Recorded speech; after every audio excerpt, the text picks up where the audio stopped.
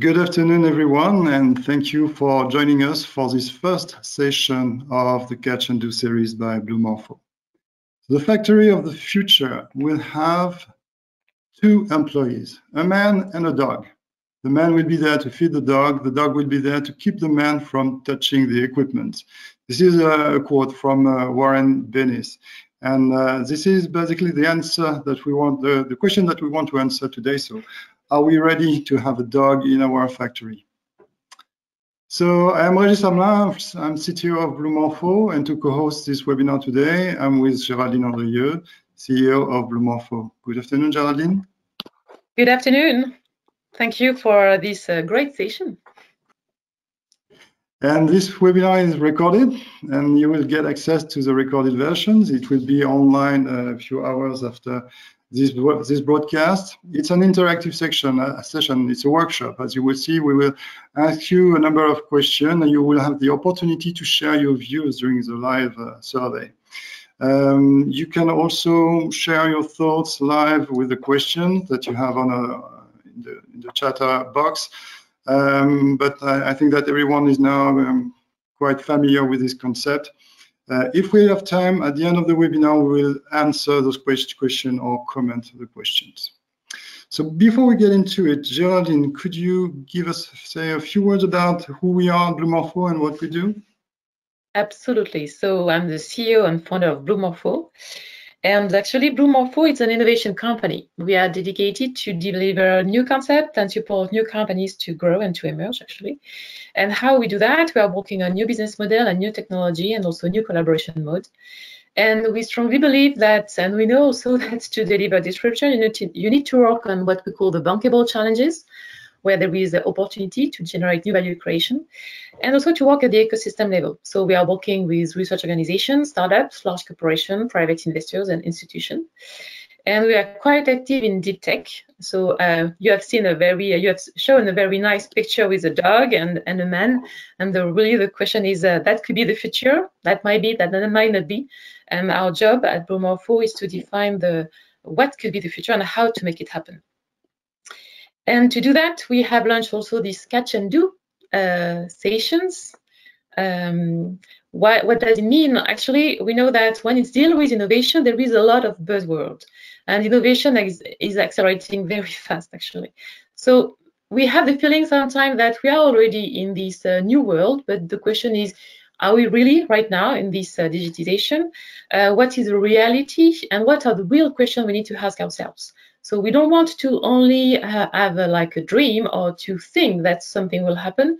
We want to make it happen. So, and to make it happen, we need to know what is existing right now. What are the challenges, the real challenges we need to address? And as you know, as entrepreneurs, challenges are all opportunities. So we want to identify the problems and deliver the right value and generate the right solution for that. So that's why we're doing this catch part to understand what is going on, what to do, and then to be able to act on it. So this is a do part. And at Blue Morpho, we are here also to support you doing that. And as you will see also, we are a strong partner like DH², providing also very relevant and interesting solution to act and to deliver innovation. Thank you, Géraldine. And our guest today is Jacques Wayne. So, Jacques, you are CEO of DOCP, and you have been working as CEO of manufacturing SMEs for a while. So, thank you for being with us today, and good afternoon, Jacques. Good afternoon. Many thanks, Géraldine and Régis, to invite me, and good afternoon to the audience. Thank you. So a few words about our sponsor today. So this webinar is brought to you by DH², where we accelerate factories through robotics. So as you may know, European Commission invests in robotics a lot. In Horizon 2020, the budget for AI-related area was 2.6 billion and 700 million for robotics only. But for the next program, AI and robotics will merge together, and 15 billion will be allocated for these topics together. And in DH², the funding, the project in itself has a total budget of 16 million, and there's opportunities for SMEs to get access to funding through DIH Squared. And because we have this cascade funding scheme, which was implemented in Horizon 2020, and most of the SMEs today are familiar with that concept. So our ambition is to make robotic solutions more affordable. We want to generate innovations that maximize productivity and optimize agility for European SMEs and mid-caps. And as you can see on the map, we are working as a network of DIH with extended DIH, and that is the whole picture is the DIH Squared network. So, and just to comment, DIH meaning Digital Innovation Hub. So all resources you can find also across Europe to get access to technologies and competencies. And this is, I guess, what you're showing right now is on this slide.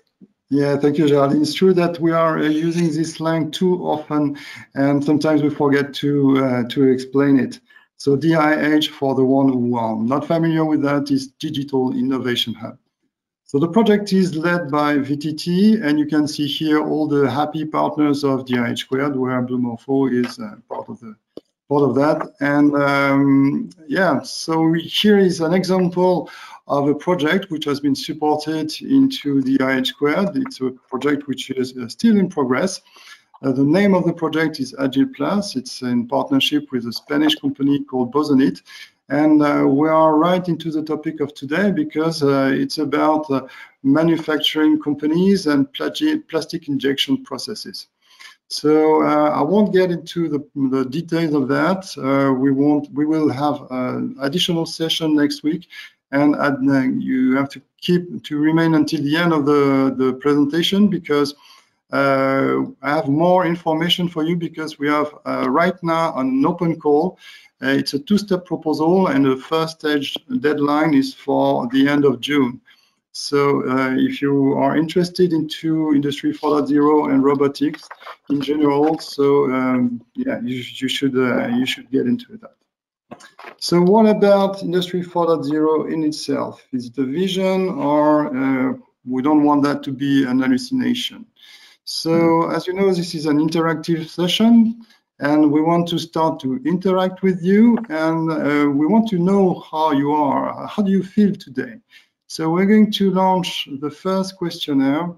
This is a kind of warm-up so that you can understand how to interact with the tool. And so it's currently open, and you can now tell us what is your mood today. Yeah, the meteo is for you. So it's not outside, but how do you feel yourself? And why we're asking you a question is because, you know, it's always good to ask yourself how do you feel, and also to train you on this way of answering all the questions, because you will see, as Régis mentioned, this is really an interactive session. So we're not here only to speak, but we are here also for you to ask yourself the right questions and to prepare also your question to Jacques at the end of the session. Régis introduced the DIH Squared support, but if you don't know why, if you don't know who you could support on how and why you should go to digitization and robotization, then it might not be a success. So this is everything we want to offer to you today. So I'm still saying that some people didn't answer yet on the meteo. Just play the game. It's sometimes fun as well to interact. We can't do that too much right now, but so let's try to do that. So what I can tell, Régis, is that maybe I can, you know, share with you the meteo of today. And we are quite a sunny place with some clouds in some places. It's raining somewhere, and we have some storm, but as well as some snow. So quite European meteo today. Okay, so the snow we don't know. Yeah. Yeah. Snow. Some people like snow. Some people enjoy snow. So let's keep that for mystery for the moment. So thank you very much for playing the game. And we have another question, Geraldine. Absolutely. We would like to know more about you. We introduce ourselves, we introduce Jacques, and we would like to know who you are yourself. Are you an SME or a mid-sized manufacturing company? Are you a large manufacturing company? Are you a technology provider? Are you an integrator? Or are you the famous digital innovation hub you were mentioning just before? Why we're asking you this question is also, to better address the topics of today and to be able also to highlight some key points that will be more interesting to you. So again, we still have some people didn't answer yet. Please do it. It's quite important for us, so we can also address the best way this session of today. So actually, it's quite interesting. 2 more, and then I will give the feedback. Okay, come on, the audience. We want to know more about Jacques and what keeps him awake at night. So it's important. Exactly. So maybe I will share as well, if it's okay with you. Yeah. So it's interesting because we do have a lot of technology providers. So indeed, it's the right place for you to be as well, to understand what the manufacturing company is looking for. We are also quite a lot of SMEs and mid-sized manufacturing companies. So thank you also for joining, because it's quite interesting also to interact with your peers. So it's nice to have this interaction with Jacques. And we do have also integrator. And we do believe that you will see very interesting solutions. And we will also invite you also to join the next sessions on the 20th and 22nd of April. And we do have Digital Innovation Hub. So we have a quite complete ecosystem with us. And as expected, we do not have large manufacturing companies. So we are quite in the target. Okay, excellent. Thank you very much. And yeah, now we're going to get into the topic of today, and with maybe more questions for you. We want to know what keeps you up at night when we are talking about manufacturing or managing an SME. So now you have understood how this works. We are going to launch a new poll. So please, Geraldine, you can start the questions. So you don't know yet, Jacques, but you have seen it in like few seconds. And the question we ask yourself is, what could keep Jacques awake? Is it like production challenges? Is it quality challenges? Is it customer challenges? Is it regulation and law? Or is it business development challenges as well? So please answer, and you will see at the end, we will share your feedback after when Jacques will have explained ourselves what keep him is awake at night. And that's also the goal, to understand what the pain point of Jacques. So two more votes before I'm closing it. I'm tough at this game, I'd like you to vote. Yeah, there's the same who are late, the final 2 who are late. Okay, it's important because it's a little bit of a gamification that we want to implement, but we want to compare. Of course, Jacques has his own experience, but we want to compare what we think and what is a real life. That's why we ask you first, we discuss, and we show at the end. So are we ready, Geraldine? Yes, I give you the floor. I disappear. Okay, thank you very much. Okay, so Jacques, welcome again. Thank you for being with us this afternoon. So you have been a CEO in a number of companies actually in the past, so mostly small and medium companies. So could you give us a few words about the companies you have been working? What are the typical profile of the companies that you have been managing in the past?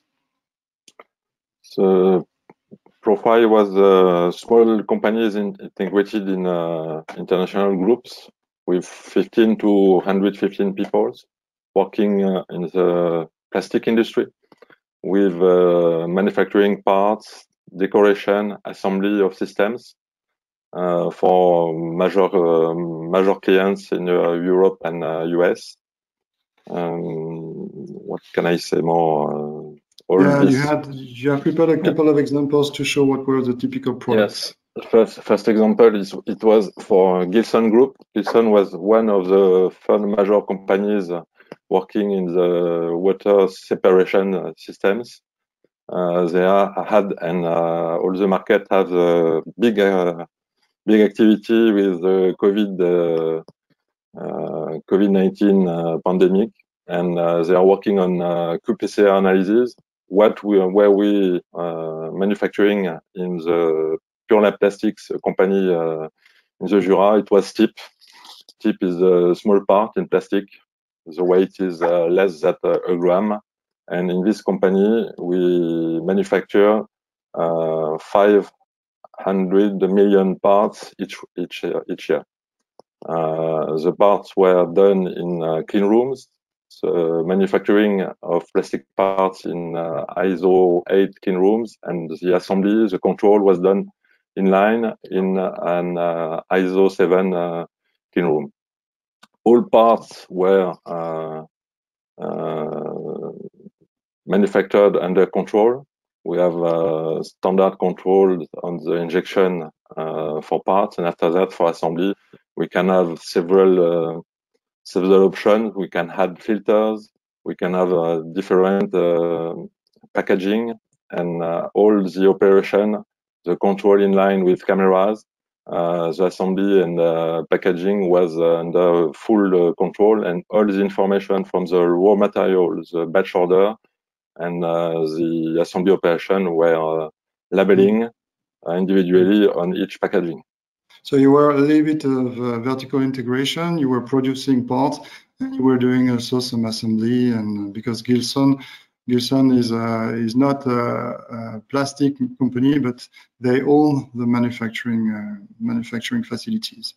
And yes. This was for the last. The last company. It was for another group. Gilson was working on only one market. I worked for another company which named RGF Group, working on several markets with a lot of customers, and we have 20% of the turnover in the medical healthcare market with own products. We have two lines: petri dishes on the left and jars on the right. We're working from energy market. It was more than 15% of the turnover on batteries, on switch or control system in order to manage the energy, and so on domotics markets and sport and leisure. This company has 4 plants in Europe, 3 in France and 1 in Romania. Both company was equipped with ERP integration from the customer order to the delivery, and what I can say in comparison.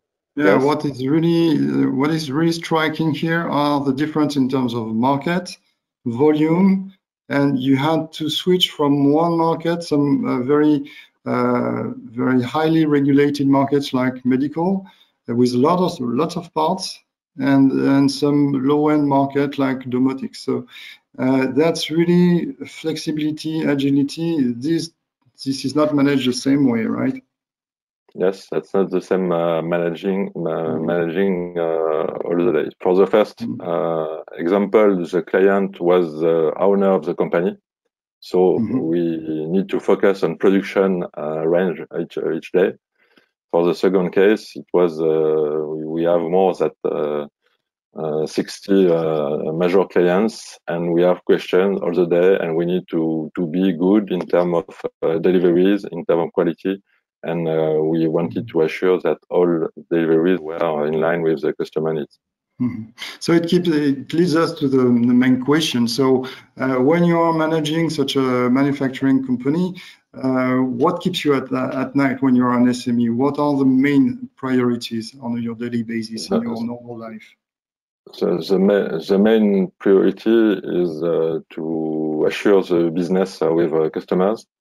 And to be sure that we will be the suppliers for next projects for these clients. And it's a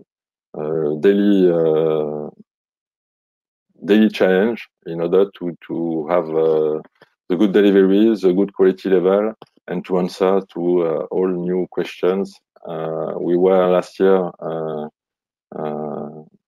stopped by the COVID-19 pandemic, and we stopped all production. our customers told us if we were in difficulty, if we can do something specific in terms of deliveries and in terms of actions. And we were very close to customers in order to be the supplier for the future. Yeah, your priority is really to manage a customer relationship to make sure that you can, if you deliver them good today, then tomorrow you will still have business. That's really what's important. Yes. And then what else? What about the production? The productions, the running productions, or yeah, what is the question? Yeah. What is your second priority? In fact, sorry. The first priority is to deliver clients in time, in full, and in quality. The second one is to assure that production and running is in line with the goals. We were monitoring production through two systems. The first one was standard ERP, and the second one was a specific MES from Plastogy. And we were aware, in order to be in the goals, to order and reorder in line with customer needs. Okay, and yeah, and what about the business development? Is it an important problem? We can be good in terms of business development if we assure a constant and high level service for the customer. So we have to deliver as request. We have to give the better quality for parts, and after that the customer is in complete confidence, we can speak about business development. If you don't have these three items checked, you can go to the next steps. Mm-hmm. Okay. And what kind of discussions do you have with your customers? So when you're talking about the daily business. The customer challenges all the supply in order to have more flexibility, in order to have smallest batches in delivery, to reduce the quality issues, and be, in fact, more flexible. And the most constant and challenging way for customers is the cost reduction program. So they need each year to reduce from 3 to 5%. Why they can't explain it, but I think it will be in order to be better than their own competitors. And you as a supplier, you need to say, okay, we have to find solution. We have to design or redesign process or products. And if you don't agree, and if you can't go to this target, this production, yes, then it's dead. Your colleagues, your competitors win the project, and you will lose the new developments for your company. And what about the Industry 4.0 initiative? Do they have any expectations with regard to Industry 4.0? I think that customers as us doesn't anyway know what is really the smart industry or Industry 4.0 attendees. They work in the same way that a few years ago with quality new rules, and they ask us as supplier to go in this way in order to save in fine money. I think that if we as supplier are working in a good way and reduce all wastage, they think that we will be in line in order to save money on their project. Okay, thank you, Jacques. I think it's time for us to look at what the audience thought about what could keep you up at night. So We see that the number one, Geraldine, can you help me? It's a little bit small for me. Oh, sorry. Exactly. Actually, no. The most important was business development for our attendees right now. So they believe that the what keeps you up at night, Jacques, is business development, Yes. followed by production challenges.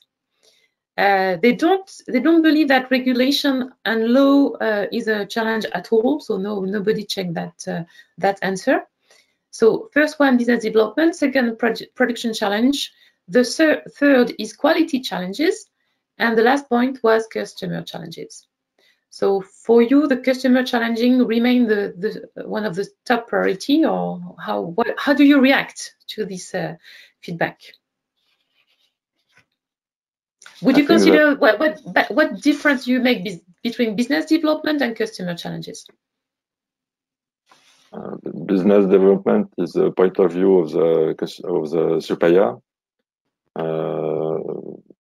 If we are in line with all requests, KPIs from the customer, you can access to the new business allocations. For example, we were working on projects which have a lifetime from 6 to 7 years, so it might that you have to replace 15% to 20% of your process or of your products each year. So the business development is really challenging because if you don't access to all the customer requirements, you have no business and your turnover is going down. Yeah, so it's very related to the life cycle of the product you're producing, basically. Yes. And production challenges. Yeah. Yes, for me, production challenges are a standard organization for each company. It's not really what is important. The important way is to have new businesses in order to be in order to have a good what is the name in French? Rentabilité. Profitability, yeah. Yes, profitability. Even you can manage any change, any move in your company. Right, so customer first. Yes, customer first. So Geraldine, if you can close this window, have a short wrap up here to share.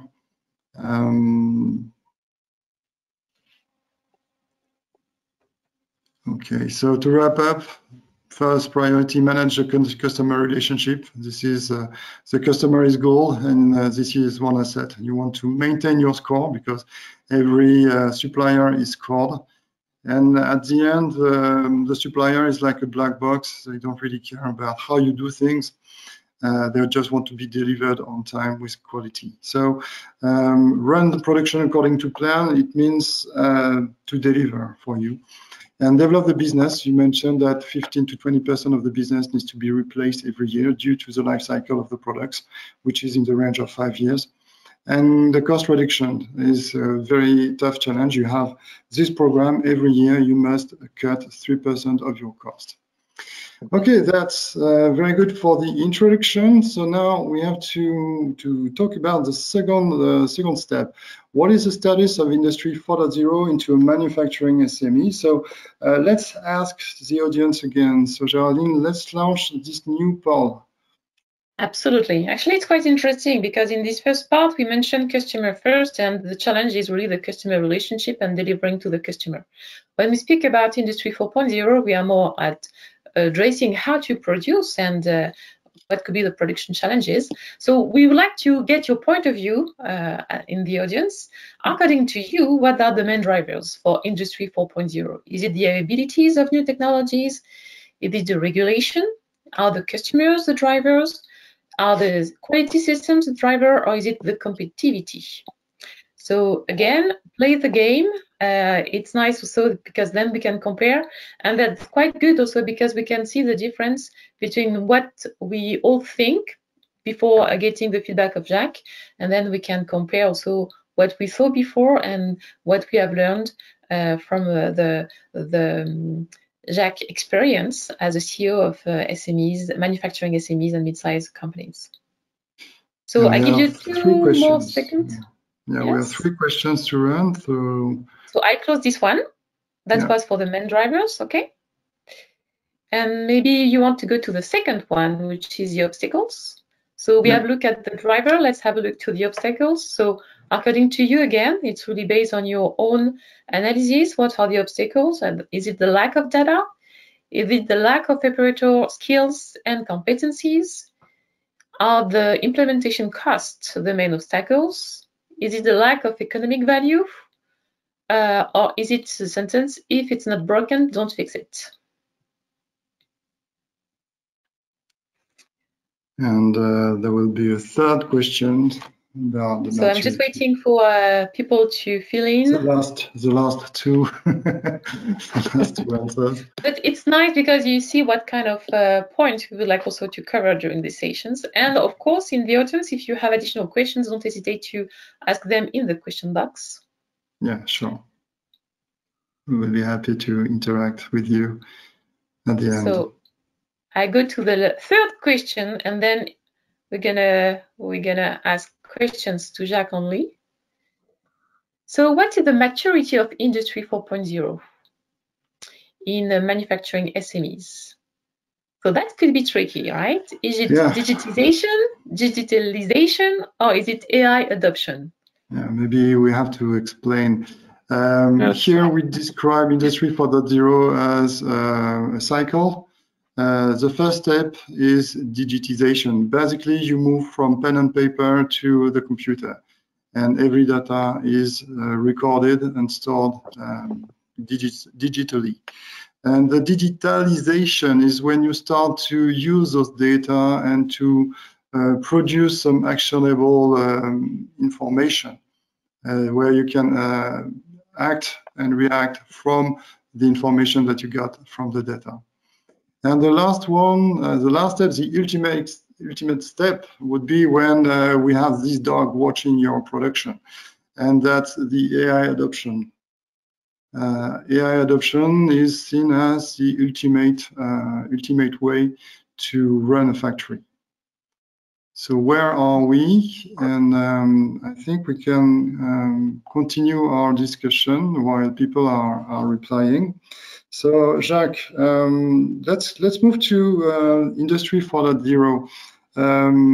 Did you start really Industry 4.0, and why? Why is it? Because you had some great technology to deploy. What was your motivation to deploy these kind of systems? The first motivation is quality control and the ability to produce in line with the plan.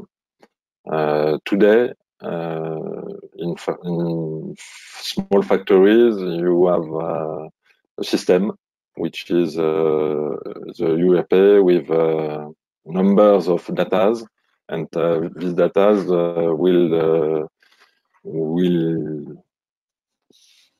conduct the production organization from the supply. Yes, it will be better. With the just for the audience, we have prepared here a slide which explains the quality system that was implemented into a previous factory of yours. Yes, in fact, this is the standard flow for production process. We receive customer orders.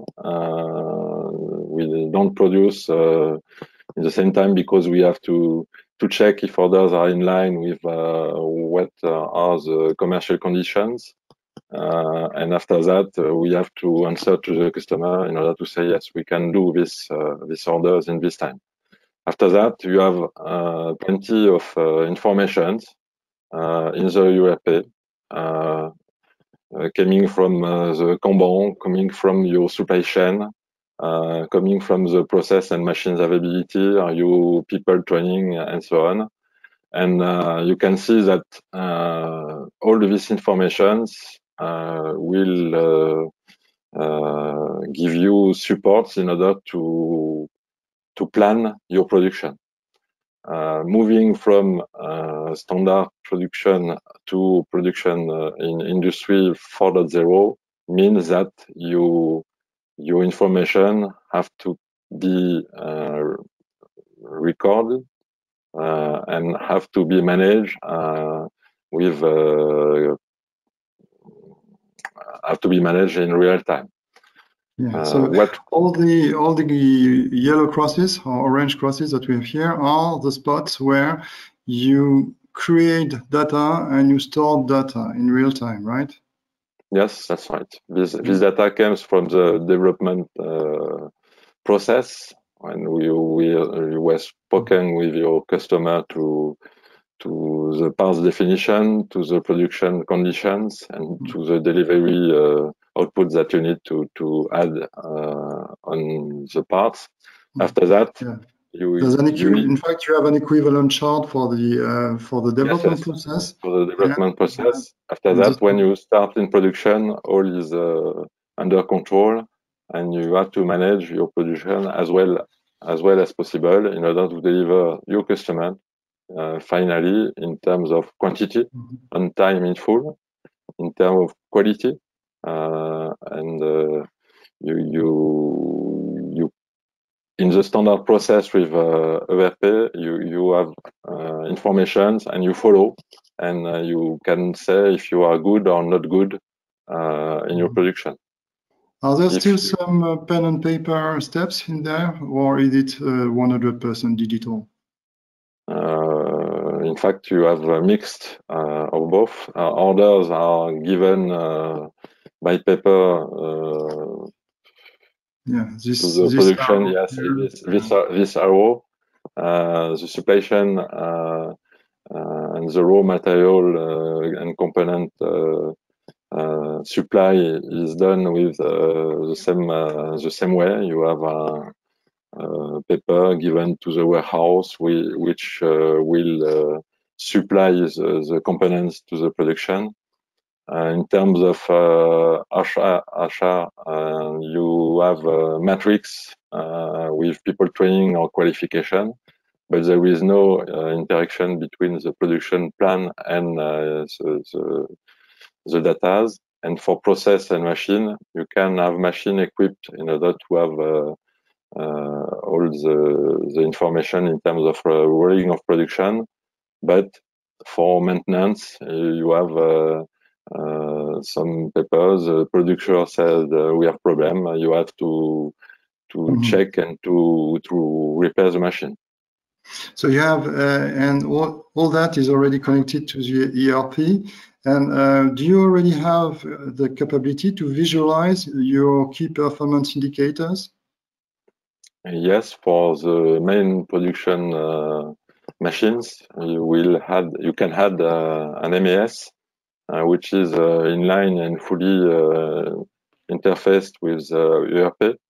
And in time, you can see if the machine is running in production, if there is a change of production, what will be the next production on the machine with a global planning flow. But in order to go through the Industry 4.0, you miss information because you have sensor or information on the main production machines, but you don't have the same from the peripheral systems. And you can't have in terms of drift information which are going in a global system of data management. Mm-hmm. Then you have the data, but you cannot see the drift. That's what you say. Yes. Mm-hmm. Yes. Okay. And what about the MES? So this is an organization which is typical for an SME. So what size? You mentioned between 50 to 150 employees. So yes. For an injection molding company, how many machines do you have in this workflow? It's on this workflow, including an MES, it was 40 to 50 injection machine. If you have less machines, around 15 to 20, the management is very different because you don't have MES. You work on a small series, and you can have information on each shift or each day with recording on data files in an Excel sheet, for example. So more that you are running big production, more you have big issues if you have drifting in terms of production. So you think that below 15 to 20 machines, an MES is not necessary?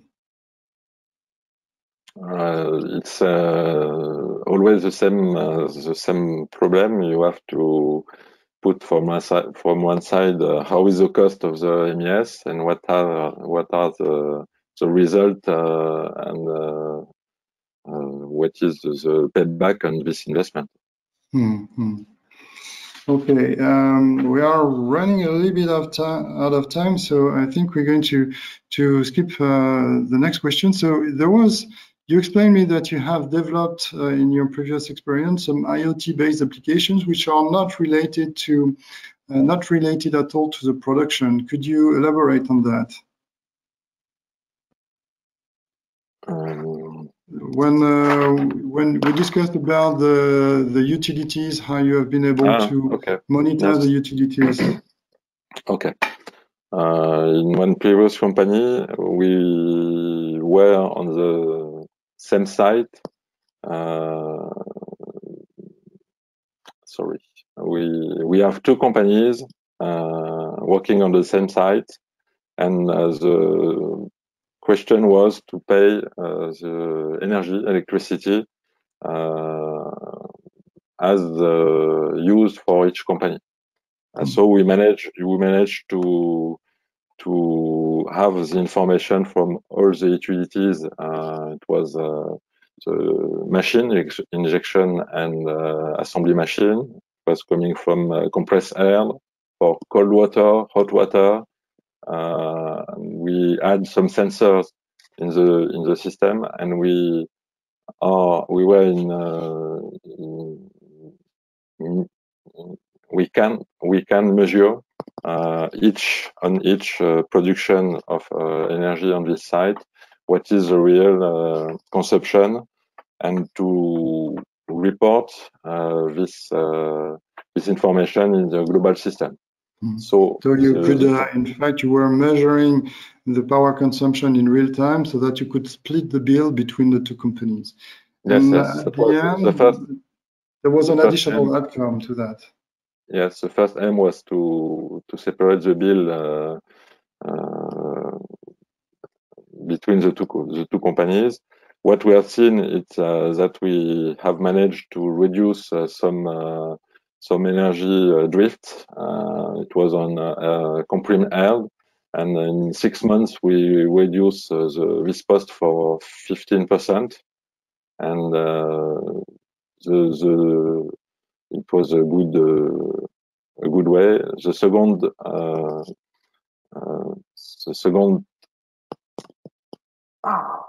sorry. We have another problem when we measure each production. It was about the Monday electricity. Yes. We had a peak of power consumption every Monday. Yes, in fact, we have measuring each.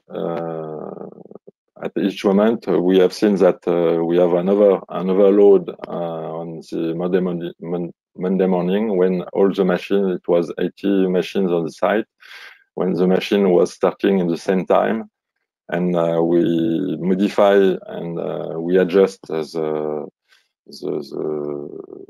sequence of the start of the week. And we will be able within 2 months in order to have no overload charge on the Monday morning. Mm. Yes. In fact, you were not really expecting this cost reduction at the end. In fact, you were surprised. You were surprised to see that just by monitoring you could improve. In fact, when you monitor anything, you can say there is a problem at this point in particular. The first, the most important thing was to separate the bill between the two companies, and monitoring everything, we have seen some drifts, and we have managed to reduce these drifts as well as possible. Okay, so thank you for sharing this information. I think it's important to see that there are two worlds, the production itself and the utilities around. And we've seen that since all this system has been put together gradually, there's no real unification system on top of that. And it's just one layer of improvement after the other. So Geraldine, could we have a look at what the audience thought about? Indeed. Yeah, so when it deals with the driver of the Industry 4.0, we have like the same ranking for availabilities of new technology and competitivity, when customers are considered less important, and quality systems and regulation very not considered as driver for Industry 4.0. Yeah, and that's really interesting, because if we wrap up, I can explain that at the end, since we were here working to the medical domain, the quality system and the traceability really was of utmost important, because you had to record every information. That's the regulation. In fact, if you want to be able to deliver the traceability to your customers, you need to record, and that builds the foundation for Industry 4.0, because you have the data. And in fact, as long as the customer doesn't ask for it, you don't really see the points, and unless the competitivity is at stake. That's the main outcome of this discussion right now. So what were the main obstacles? So the main obstacles are, according to our audience today, the implementation costs came first, then the sentence, if it's not broken, don't fix it, and then the lack of operator skills and competencies. According to our participant today, the lack of data and the lack of economic value are not real obstacles. Okay, so in fact here we have kind of an agreement between the audience and what we have discussed. The cost of implementation is really a problem, because even 5,000 euro is a problem for an SME, and we would put that at the same level of if it's not broken, don't fix it. There was also a little bit of skepticism on the value proposition, because as you have seen, the motivation to implement IoT for the management of the utilities was more to split the bill at the beginning and have a pay-per-use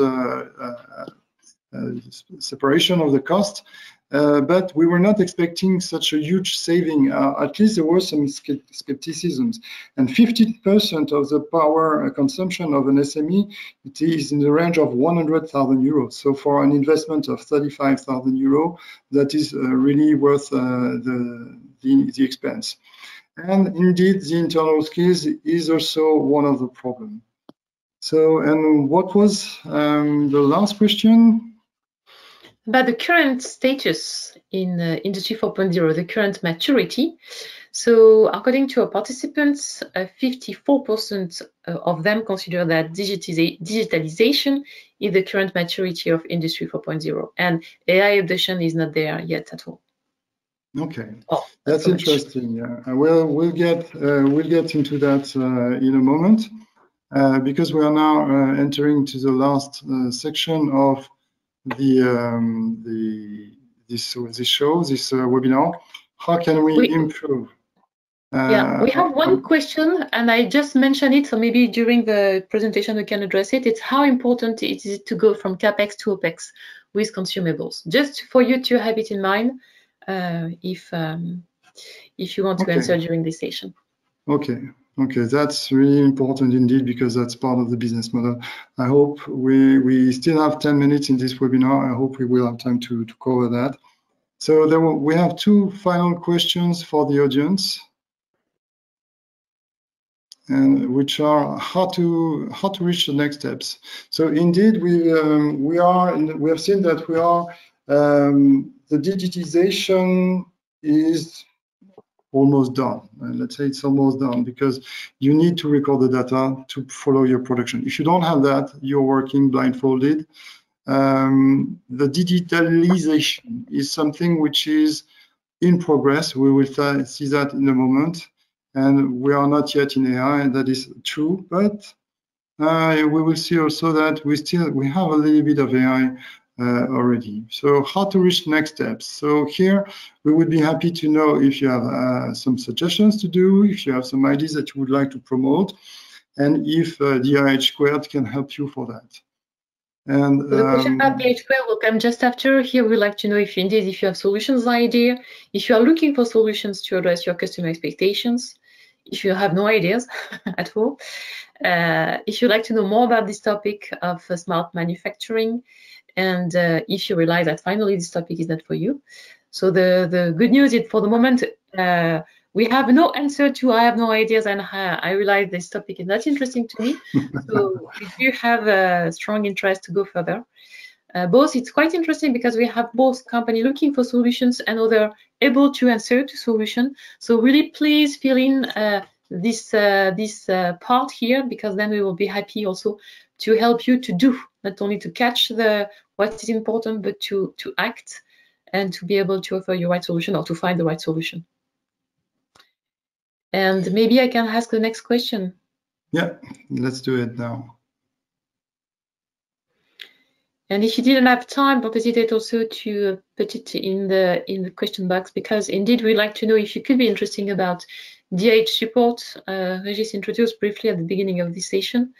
If you'd like to apply to the call, meaning that we will provide you with more information, of course, and or if you just want to have more information about DIH², or if you're not interested at all. So please fill in this question as well. The goal is really to make this hour spent with us quite efficient for you.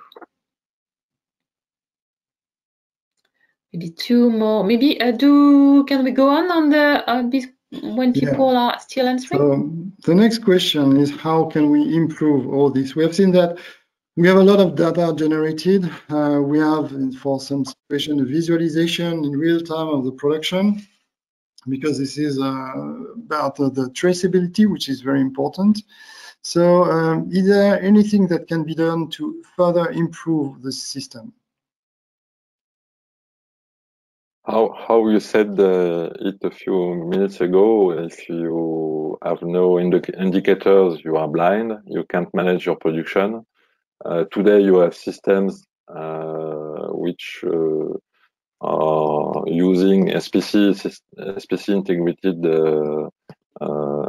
cards as injection machines. The last generation of injection machine has these systems.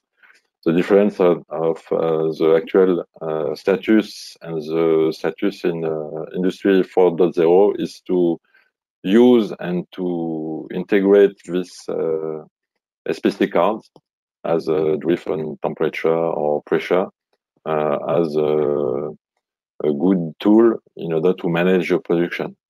Today, this information comes too late. You are out of the specs. The machine stops or alert the technician, which is going from another machine. If you can inline modify your data or modify the drive of the machine, you can say it's a good managing system, because you use the information and you modify your condition of manufacturing inline. So you collect the data, but you don't really process it. So do you consider machine learning algorithm or AI to fine-tune the processes? it will be, I think it will be difficult because we have the main machines, you have peripheral systems. For example, in injection machine, you have water chillers in order to have the good temperature in the mold. If you have a shift from the standards they use on a standard chiller, you can say after 2 or 3 hours when the operator takes the part and says there is a deflection, it's too late. You lose 2 to 3 hours of production. You can add a new system. You have new chillers with interconnection with the injection machine, which can say we are out of the target, so you have to cut to stop to inject, or you have to go further in order to see the deformation in time with control integrated online. It will be in camera, for example, and in this way you can say the production is running good, but in this case you don't use AA in order to pilot your production. You only have systems in order to say my production runs good for the moment. But are there any artificial intelligence already into the injection machines? I think that on the next generation for full drive electric machines, suppliers integrated these types of systems, because on the SPC cards, on the standard machine, you can have the result in saying it's good or not good, and you stop the machine. On the next generation, you will have correction in order to adapt all the parameters and to say we are in good condition for production.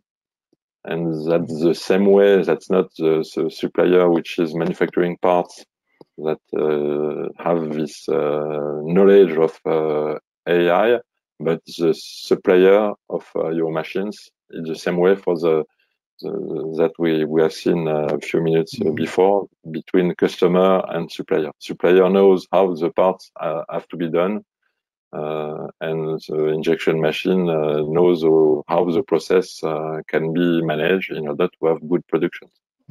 So in fact, the dog is entering into the fab, but it's just watching the machine. It's not watching the full fab. Yeah. No. Okay, that's interesting. I wanted to talk about intralogistics.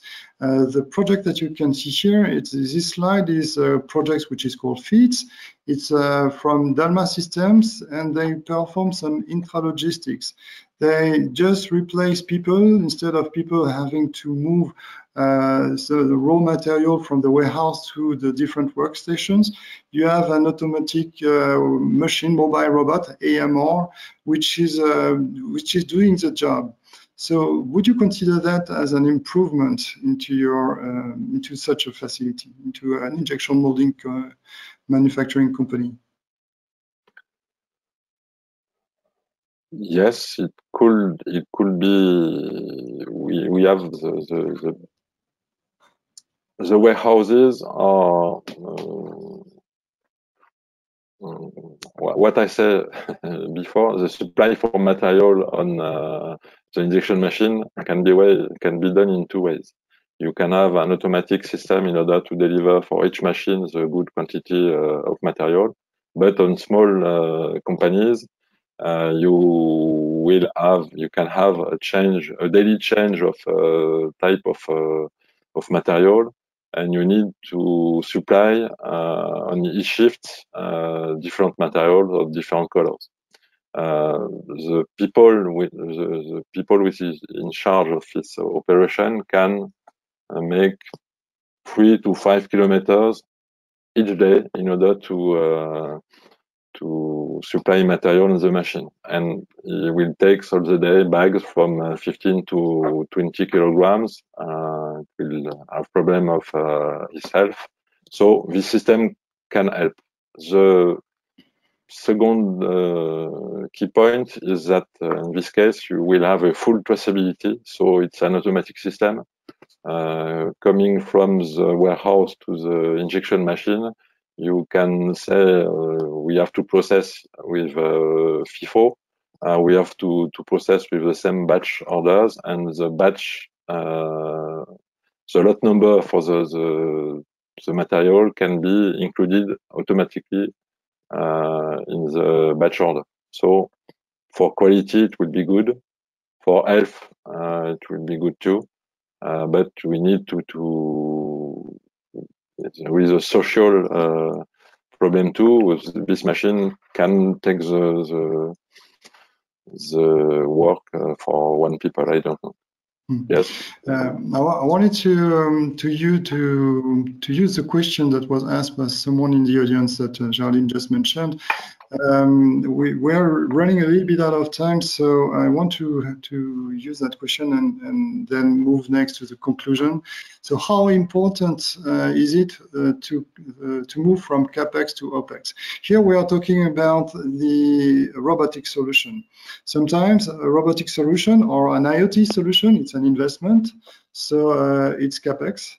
It will be an investment for you, so it's a center of cost, but you will make some savings on the operation, on the OPEX. So is it something that makes sense to move from CAPEX to OPEX, or do we need to think of smart business models? I think, and it's the same way for everything in SME, you have to use a good flow to be sure that your flow is optimized, and after that you have to manage to see what is the difference between the people use, the machine use, and to make a global calculation. But yes. The region is possible. Basically, it's possible. It's possible. Yeah. What I can say is that this type of system costs less today than 5 years ago. Donc it has to be inspected. Okay, so yeah, so I'm sorry because we are really running out of time. We are already behind schedule. So just to mention that this concept of automatic warehouse management or connection to the ERP system, it could be a perfect combination with this Contra 2.0 product, which is also developed in DIH², which is a demonstration of just-in-time production.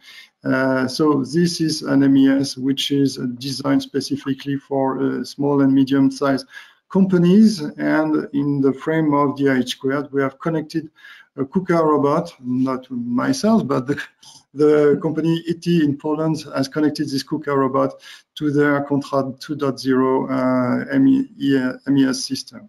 And that makes an affordable solution for an SME.